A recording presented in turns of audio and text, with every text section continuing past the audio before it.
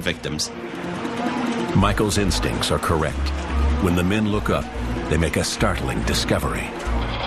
And he looked at me, he goes, and he just shook his head and he turned and goes, "Holy guys," he goes, "we got to survive here." The man Michael sees is Pasquale Bazzelli. Somehow he rode the tower down as it collapsed. I just sat up and I said, "I'm actually alive. I can't believe it." He now sits on a pile of rubble next to Stairwell B, several feet above the 14 other survivors. He was just sitting there in the daylight like he was sitting in a park. But there is a problem.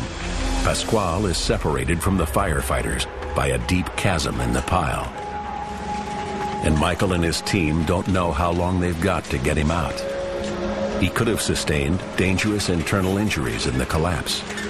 So at this time now we're making small talk with him just to keep him calm, because we have to get him across this void.